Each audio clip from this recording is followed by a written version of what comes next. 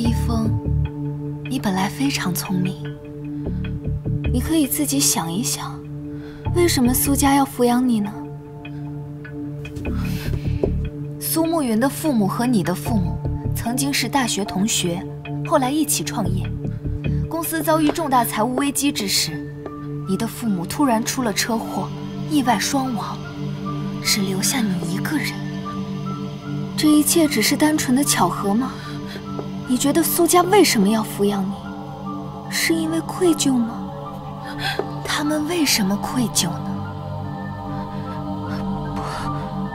不可能！不可能！他们不可能害死我父母，不可能！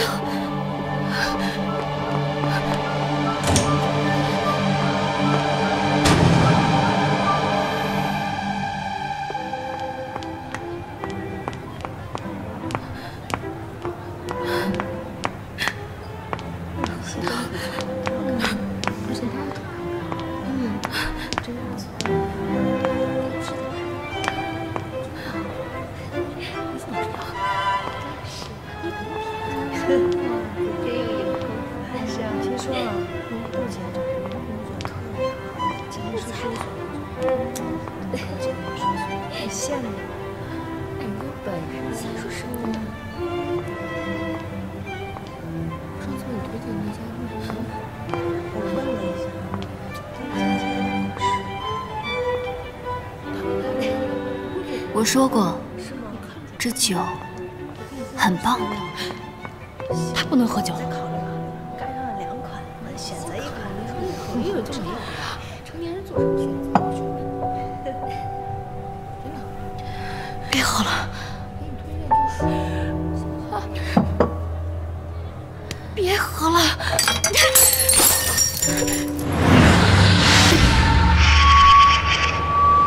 你觉得苏家为什么？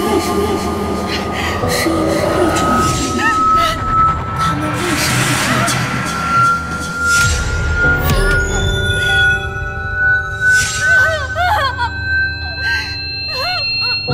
疚？星轩，你没事吧？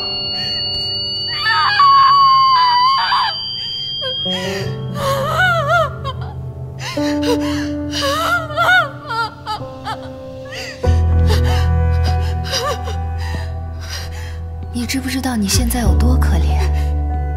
你以为苏慕云很在乎你吗？他只是在替他父母赎罪。你知道欧阳宇是谁吗？他是我的亲哥哥。你以为他为什么对你那么好？因为你是一个可怜虫，他也只是在同情你而已。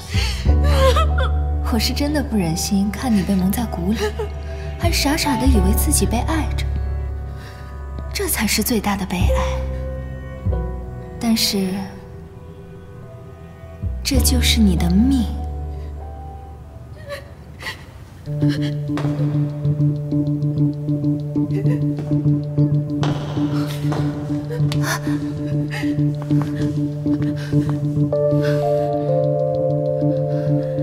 别怕，我们回家。照顾好小凤，我很担心她。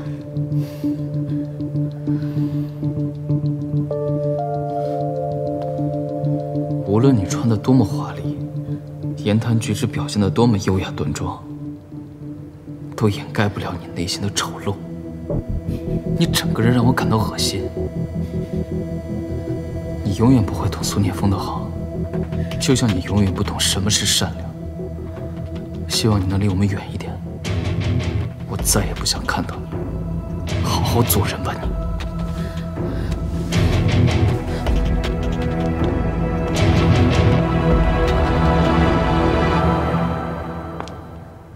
别得意太久，你们不会有好下场的。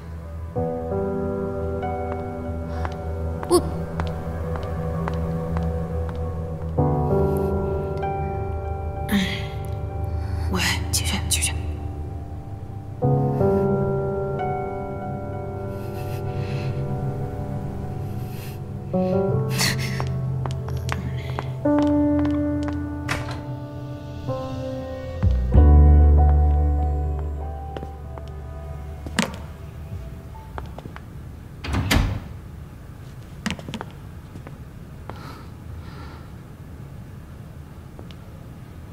你知道什么？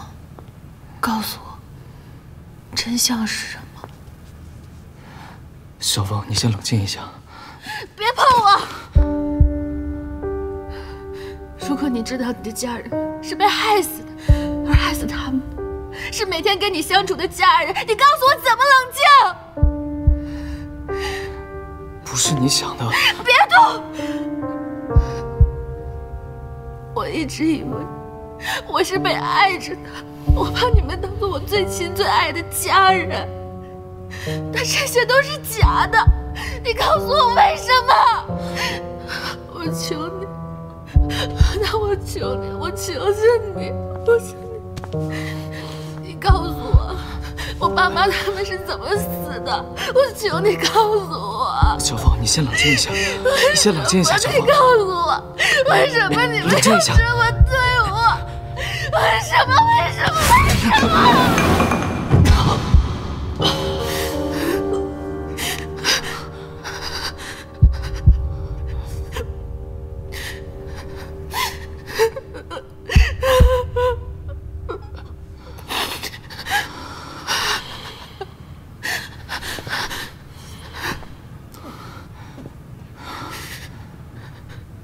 对不起，爸爸妈妈不是那样的人，相信我好吗？那是你的爸妈，不是我的，我们再也没有任何关系。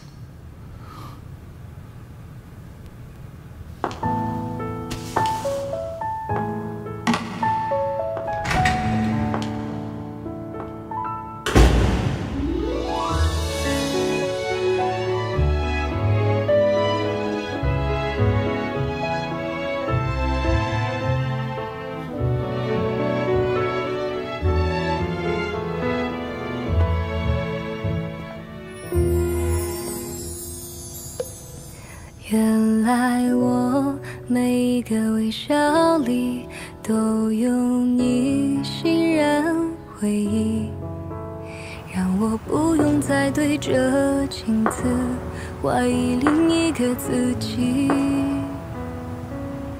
原来在这因缘际会里，错身也未必失去。梦里梦外都不用担心，转身就感觉到你，给你最美好的自己。我比想象中更爱你，不怕还要多少放弃。你做的饭是我一切病痛的解药。给你最勇敢的自己。拥抱的意义，无论会一从何还是穿校服最好了。我却只愿把你久久抱紧。